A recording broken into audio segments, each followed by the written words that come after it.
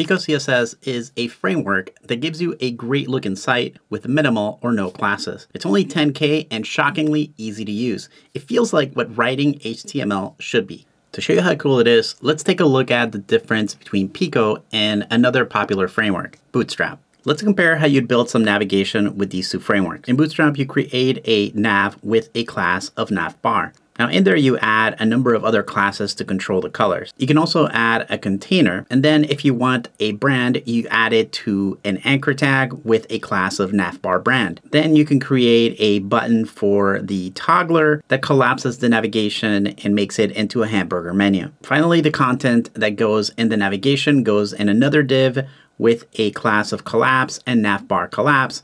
And then you start creating a list of navigation items. Each navigation item has to have a nav item as well as a nav link. Now that seems pretty complicated for just a navigation. Let's take a look at how Pico handles navigation. Create a navigation, use the nav tag, and then you create two lists of items. The first list is the brand. It simply gets a list item, and if you want to, you can make it bold by using the strong tag. And then the other list is just a list of anchor tags with links to the different pages. You can see what the navigation looks like right here. If you want something with a logo in it, you would just create an additional list item with an SVG in it. You can see that by inspecting the navigation for the website. Another notoriously difficult component is the accordion. With Pico, all we have to do is create a details tag with some content in it. In Bootstrap, accordions are one of the toughest things to do properly because you have to include all types of classes, IDs, and even data attributes. Elements like buttons are just as simple. The basic button looks great without any classes, and if you need a button to be an inline element, you just add a row of button. There's also a couple of classes that you can use to create a secondary and a contrast style. And then you can create an outline by using the outline variant. Contrast that with how you do buttons in something like Tailwind CSS, which makes you add an insane amount of classes for even something as simple as a basic button. In terms of layout, you have two different classes. A container class, which gives you a centered viewport, and then a container fluid class, which gives you a 100% layout. It also uses the same breakpoints and viewports as Bootstrap. In addition to that, there is a grid class, and that allows you to have a series of items next to each other by just using a div with a class of grid and then putting a series of items in there. If you add a figure as a wrapper container, you can make any content scroll horizontally. There is also a classless version of the framework, and in that case, you use the header, main, and footer tags, and they'll act as a container to define a centered viewport. For that, you're going to need to load a slightly different version of the framework. You can redefine some of the CSS variables, and that way you can customize any of the variables that come with the framework. There's also a Sass version of the library where you can customize the variables and create a customized version of Pico. All right, so let's see what it's like to put together a project with this framework. I've got a basic page over here on the right-hand side, and you can see that I have regular navigation tags with a list, and then I have couple of different sections here. A section for some information about myself, then some courses, and then at the bottom I have this social media type section. You can see that it's put together pretty plainly. So the first thing I need to do is install the framework. To do that, I'll go to Docs and I'll copy the code for this CDN right here. And I'm using a code swing, which means that I can just install the library by going to my command palette and adding the library. This is going to go in a style sheet, and here's the CSS that I need to put in. And you can see that immediately it's going to look a lot better. Let's go ahead and close this other side so that we have a little bit more room to work with. And you can see that in CodeSwing, I can use my CSS along with my HTML on this side. I'll be working just with the HTML for the most part, so I'll make that a lot smaller on this side. Now notice a little bit of a problem with the background color that it's picking.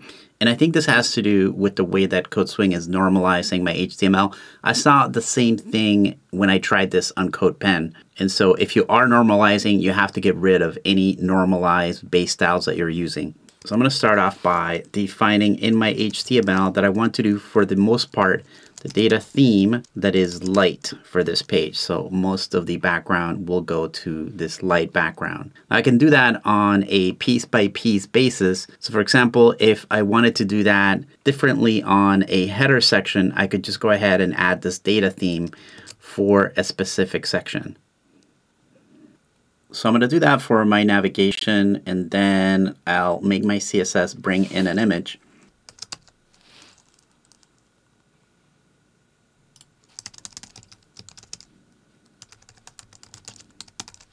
My little navigation could use a little bit higher contrast. So the way that you do that in this framework is by adding a contrast class.